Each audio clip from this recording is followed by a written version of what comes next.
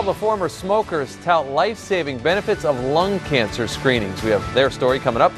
Plus, in our health alert today, spreading the word about lung cancer screening. Some people consider lung cancer to be sort of a death sentence.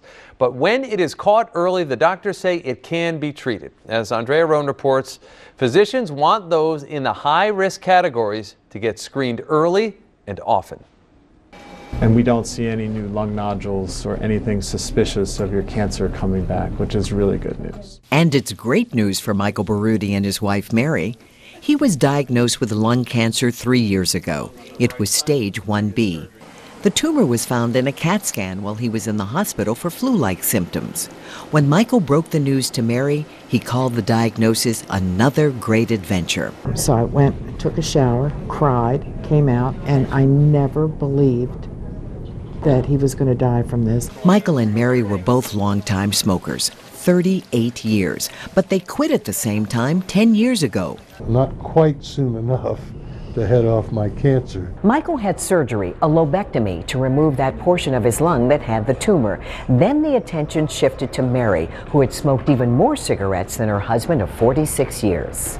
Three. Both of us, yeah. 3 packs a day. He said, please go get a chest x-ray, and I did. The patients who are at highest risk for developing lung cancer are patients who are age 55 and older and who have at least a 30-pack year history of smoking, which is an equivalent of 30 years of smoking, 1 pack a day. Michael had a 40-pack year history of smoking, but Mary is more than double that. She had a 105-pack year history of smoking.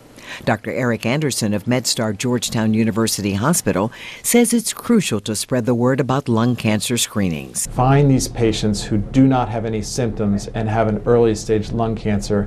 Those are the ones that are potentially curable with surgery. These nodules have not changed at all. Luckily for Mary, her CAT scan only found traces of emphysema. Mrs. Baruti is going to be recommended to have a CT scan yearly for the next 2 years. And Michael will have 2 more years of close observation before he's considered completely cured. I've been very fortunate that it was caught early, treated effectively, and the scans like the one today continue to show that it's clear. Andrea Roan, WUSA9.